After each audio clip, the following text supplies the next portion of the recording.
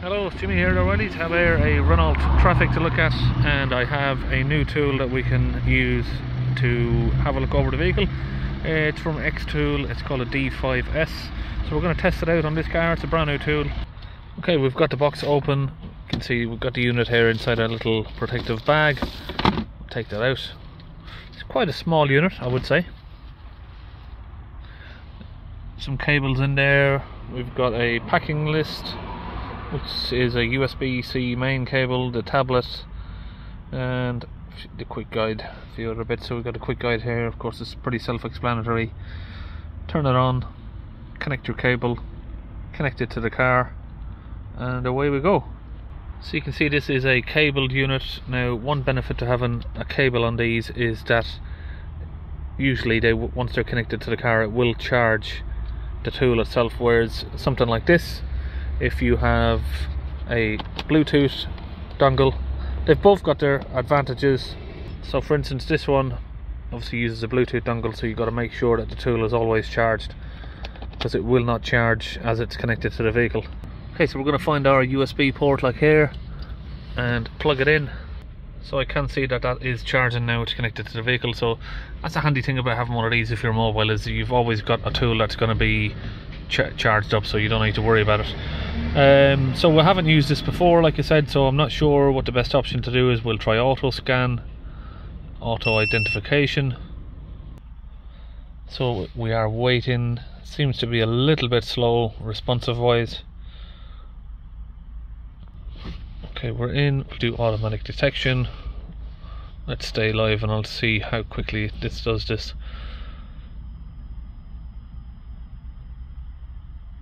So it took about 10 or 15 seconds initially to just connect to the car, but from here on out it seems like it's scanning through pretty quickly.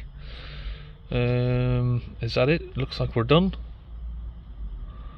We'll have a look at what fault codes we have.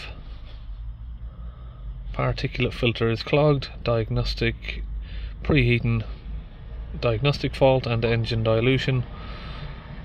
We also have an external temperature sensor fault. Okay, we can see the different fault codes we have there. We can go to live data and we will look for, let's just do all parameters.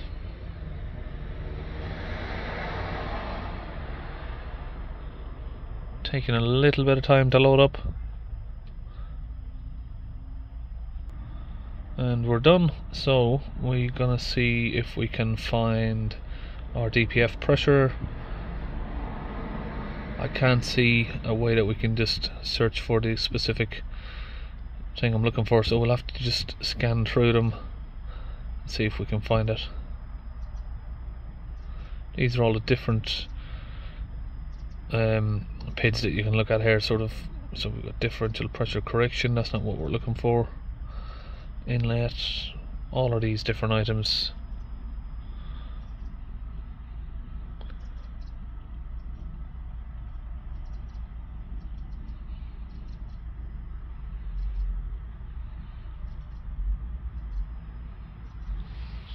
Okay, so we've got two items here, and we can just concentrate on these two. So we've just highlighted these two items here. We're going to start the vehicle up. Curve combination. Give it a rev.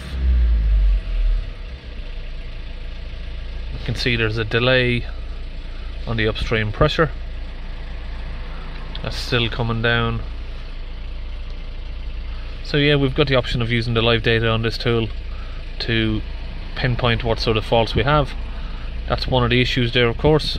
You can see we've got functions test, starting, protection, driving parameters, cruise control, speed limiter, injectors, NOx trap, particle filter history,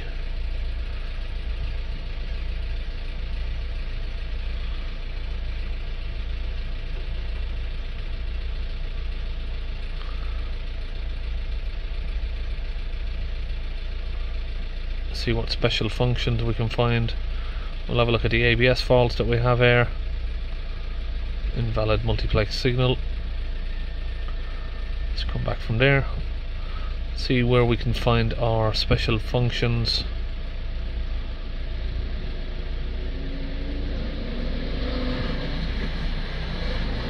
Special functions here, DPF EGR. We're going to go Renault. It's connected a bit quicker this time. I'm going to be looking for a traffic. That's the one.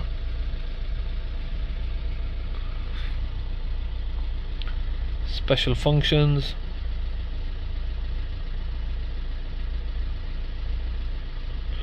So we've just got regeneration there for that. We don't want to do a regen, but you have got the option to do that. Obviously each different car would give you different options of what you can do, whatever it's compatible with. Maintenance light resets, suspension.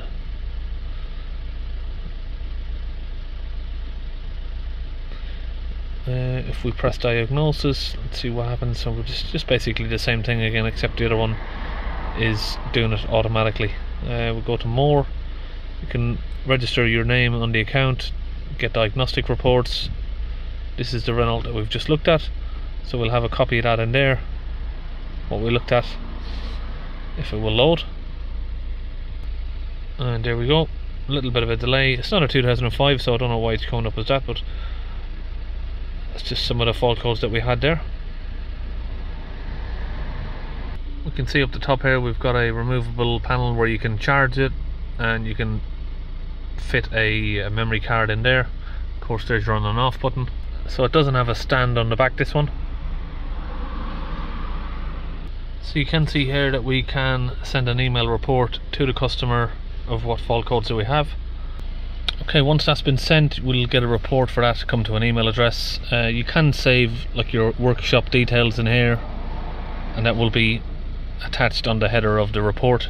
So that will come as a report like this. You can download the PDF, and you can see there you've got a copy of all of the faults that are listed on the vehicle and all of the live data there as well.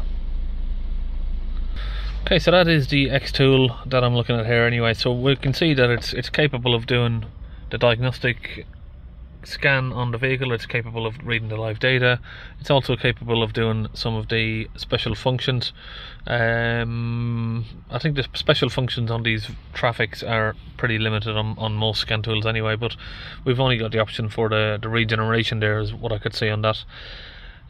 Once everything's reset on this, we should be able to just obviously reset the fault codes once we've got the repairs done, and that should be the end of that. But that is the tool, and I'll see you on one of the next videos.